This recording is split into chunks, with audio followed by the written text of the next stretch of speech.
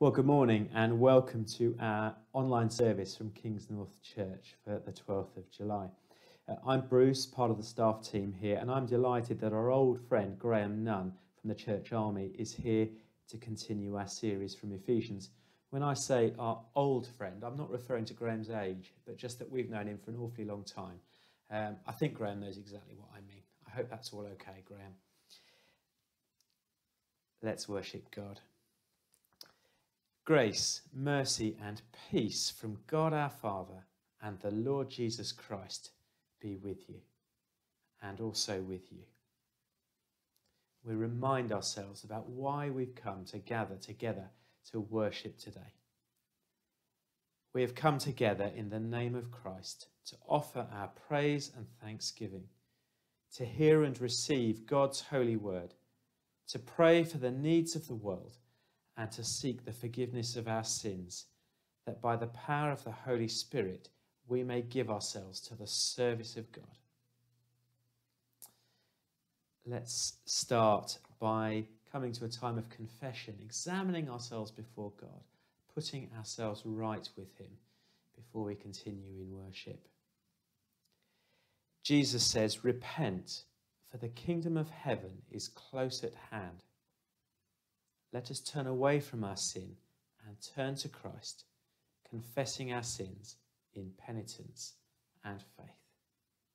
We say together, "Lord God, we have sinned against you. We have done evil in your sight. We are sorry and repent. Have mercy on us according to your love. Wash away our wrongdoing and cleanse us from our sin. Renew a right spirit within us and restore us to the joy of your salvation through Jesus Christ our Lord. Amen." May the Father of all mercies cleanse us from our sins and restore us in his image to the praise and glory of his name through Jesus Christ our Lord. Amen. And we say today's collect, the prayer for today. Almighty God, send down upon your church the riches of your Spirit and kindle in all who minister the gospel your countless gifts of grace. Through Jesus Christ our Lord. Amen. We're going to sing our opening hymn, "All Hail the Power of Jesus' Name." And shortly after that, Shireen will come and read to us, and then Graham will speak.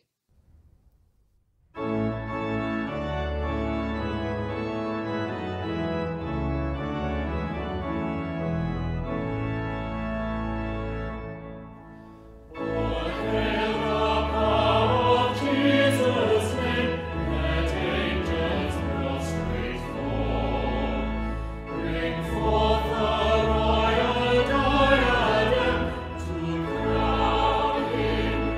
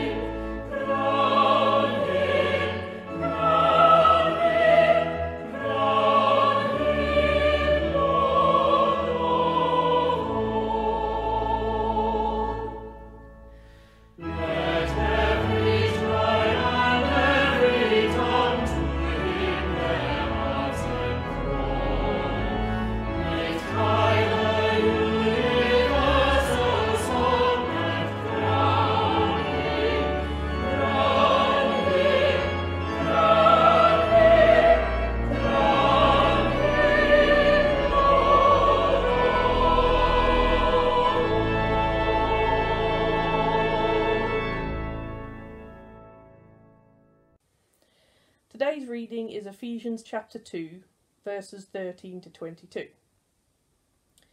But now in Christ Jesus, you who were once far away have been brought near by the blood of Christ. For he himself is our peace, who has made the two groups one and has destroyed the barrier, the dividing wall of hostility, by setting aside in his flesh the law with its commands and regulations. His purpose was to create in himself one new humanity out of the two, thus making peace, and in one body to reconcile both of them to God through the cross, by which he put to death their hostility. He came and preached peace to you who were far away, and peace to those who were near. For through him we both have access to the Father by the Spirit. Consequently, you are no longer foreigners and strangers, but fellow citizens with God's people and also members of his household, built on the foundation of the apostles and prophets, with Christ Jesus himself as the chief cornerstone. In him the whole building is joined together and rises to become a holy temple in the Lord. And in him you too are being built together to become a dwelling in which God lives by his Spirit. This is the word of the Lord. Thanks be to God. Good morning, Kingsnorth. Hope you're all well. This is strange, isn't it, to have sermons on videos and can do it from wherever in the world, really. You can be preaching somewhere. This morning I'm in two places at once. I'm at St Paul's, Maidstone, as well as here. The beauties of technology. But Bruce asked me if I'd talk a little bit about lockdown and what it's meant to me. Well, it's been difficult, if I'm really honest with you, as someone who works with people, children and schools and churches, being interactive, doing things visually, trying to present the gospel in that way. It's been a difficult time. I felt quite anxious at times through health and having a Chinese young lady working with me who's in lockdown here in the UK. It's been quite difficult. This anxiousness, I've been praying more, and I'm thinking of how to do new things, because this is going to be around a long time. We're not going to be allowed back into schools till, I don't think, till the new year. We know that we can't sing in churches, so we can't do some of the things that we're normally used to, but God does a new thing. So I've been looking at different ways of doing magic and illusions and trying to make people think. So here's one for you. I want you to look at a clock face. I want you to think of a number on that clock face. Now you've got that number, I want you to go across the clock face, right across diagonally to the number opposite the clock face of the one number you've just chosen. Now I want you to take the lower number from the higher number. So take the lower number from the higher number. You're left with a number. Add 3. I want you all to do this. Add 3 to that number. Now the amazing thing is, you're all thinking of the number 9. Maybe there can be some feedback in the coffee time afterwards, but it's the number 9. You're all, whatever you've chosen, it will be 9. So I'm thinking of different ways of doing things, and starting to do a YouTube channel designated for children, for schools, specific schools, to try and help people in the way forward. God bless you. Thank you. Father God, let's just pray. Father God, we open our eyes, our ears, our hearts and minds to your holy word. Amen. You know, you don't have to go far to discover walls of hostility that divide people. Unfortunately, conflict is one of the most ordinary spaces in which we live as human beings. It is true at the global level. Nations are constantly clashing against nations, Israelites and Palestinians, Iraq, Iran. It's true at the national level.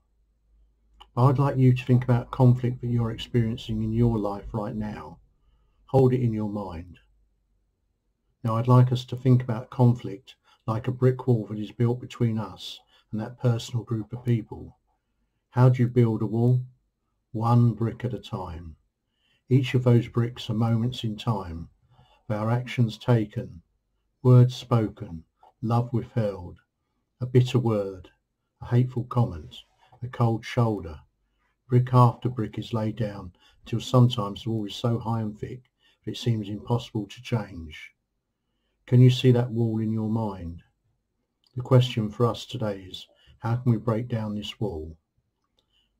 I wonder how many of you have seen the movie War Horse? Great movie. The movie takes place during World War One. We see the British Army and the German Army entrenched on each side. The battle has been raging for months. The men are about to mercilessly destroy one another by shooting bullets into each other's bodies, skewering each other with bayonets, filling each other's lungs with toxic mustard gas. I know it's horrific. We need to see the brutality of the context in order for this scene to have impact. In the middle of the battle, a horse gets free and starts running.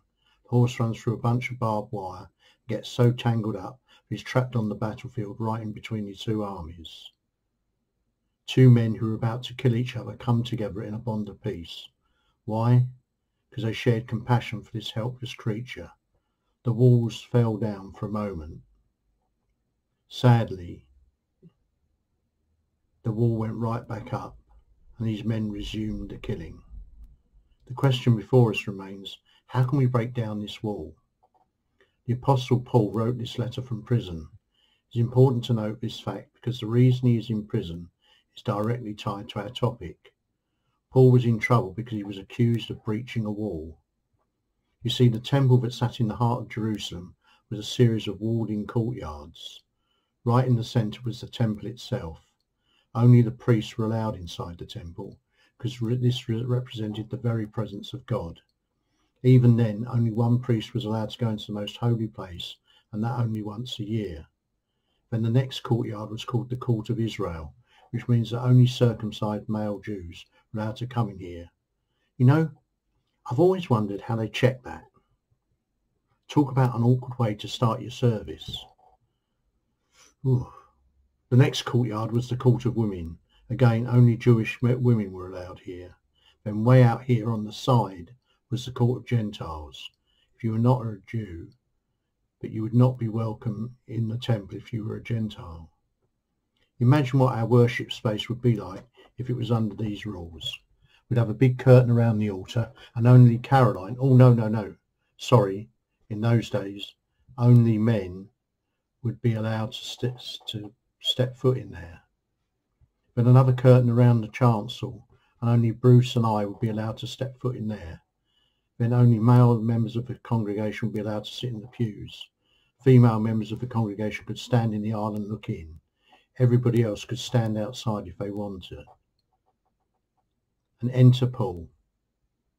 Enter Paul. He'd been out traipsing around the countryside, interacting with Gentiles. He even brought some Gentiles back with him. The horror! He was accused of bringing one of the Gentiles into this space. That's why they wanted to kill him. Paul speaks of a wall of hostility. He's not just speaking in the abstract. He's talking about this physical representation of the division and exclusion of people from the community of God's people. The passage can be broken down into two main parts, a before and an after. In the before part, he says, "So then remember that at one time you Gentiles by birth, called the uncircumcision by those who are called by the circumcision, a physical circumcision made in the flesh by human hands. Remember that you were at that time without Christ, being aliens from the commonwealth of Israel and strangers to the covenant of promise, having no hope, and without God in the world." But there's a key phrase, but now something has changed because of Jesus. And then you see how central Jesus is in this section. In Christ Jesus, you who were once far off have been brought near by the blood of Christ, for he is our peace. In his flesh he has made both groups into one, and has broken down the dividing wall. That is the hostility between us. He has abolished the law of its commandments and ordinances, that he might create in himself one new humanity in place of the two, thus making peace, and might reconcile both groups to God in one body through the cross, thus putting to death that hostility through it. So he came and proclaimed peace to you who were far off, and peace to those who were near. For through him both of us have access one Spirit to the Father. You see, this is the gospel. This is the good news. Jesus has put to death that hostility through his death on the cross. You know we say this all the time, but have ever asked how that works? What really happened? Think about it this way. The biggest wall of hostility in the universe is the wall between us and God. How many times have we hurt God by our pettiness and anger and lying and cheating and on and on? If anyone had the right to be hostile towards us, it would be God. But God looks at us. He looks at you and says, I have died to the wall. I have died to your sin. And the many times you have hurt me and others, I forgive you and I love you. And as he looks at us with that eternal love, all the bricks just vanish. And then Jesus looks at the walls of hostility that still remain between us and said, I've knocked this down. I have proclaimed peace. How about it? What about your wall today? Look at each of those bricks, each of those hurtful things that you want to cling to. Once you were defined by them. Once there was this other person far off on the other side and you on this side. But now, because of God's love demonstrated in Jesus and through the power of God's Spirit moving between us, we can let go of the past, forgive the bricks, and work towards the future of peace in the presence of God. I know it's far more complicated than that, and over in 10 minutes I can't even scratch the surface of how to do it. I realise that there are legitimate times when people need to be kept apart. However, I also think that many times we hide behind these walls and use them as an excuse for not loving the way Jesus called us to love. Maybe this week you can start with one brick. I challenge you to think about that wall and think about the bricks. Choose one thing that someone has done to you. Write it down. Ask God to give you the strength to smash it. Jesus has smashed it already. Just let yourself see it dissolve, one brick at a time, and let the walls fall down. Let's just pray together. Father God, we have many bricks, many walls in our lives against other people. And Father God, you came to break the walls down, to smash them to pieces. Help us this week to take to mind the walls that exist between us and break them down, brick by brick. Amen.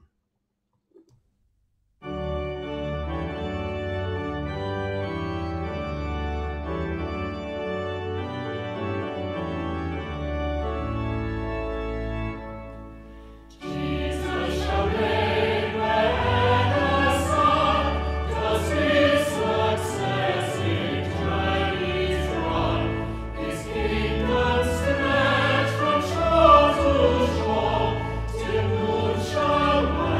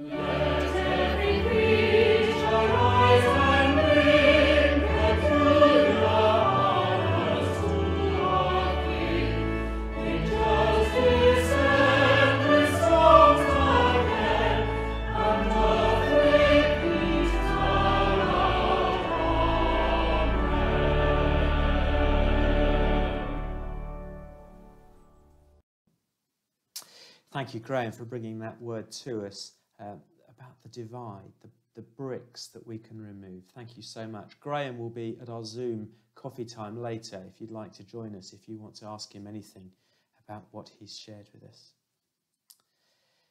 Let's say together the creed, a statement of our belief. Let's say this with confidence. I believe in God, the Father Almighty, creator of heaven and earth. I believe in Jesus Christ, his only Son, our Lord, who was conceived by the Holy Spirit, born of the Virgin Mary, suffered under Pontius Pilate, was crucified, died, and was buried. He descended to the dead. On the third day he rose again. He ascended into heaven. He is seated at the right hand of the Father, and he will come to judge the living and the dead. I believe in the Holy Spirit, the Holy Catholic Church, the communion of saints, the forgiveness of sins, the resurrection of the body, and the life everlasting. Great.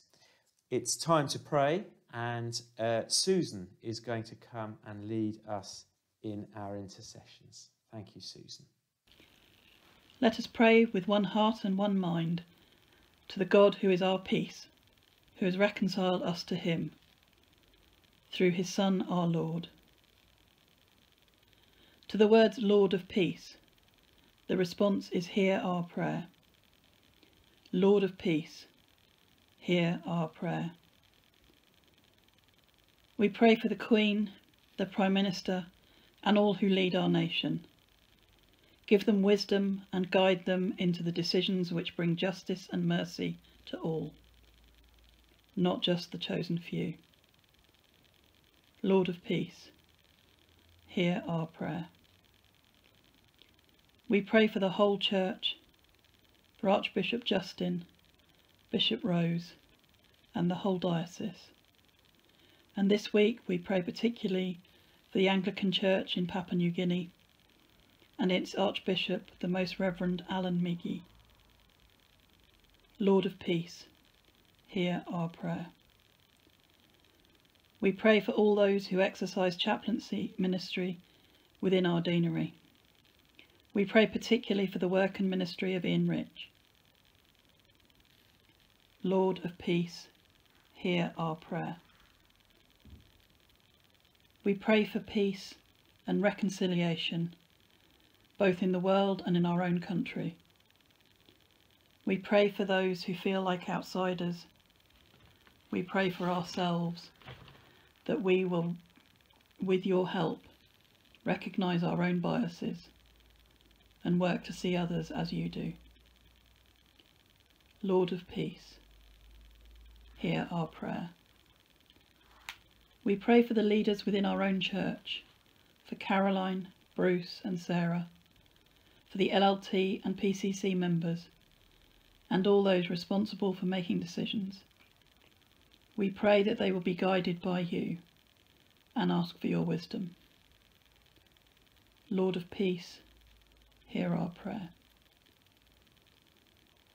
We pray for those who are still shielding and those who feel isolated and left behind as the country reopens.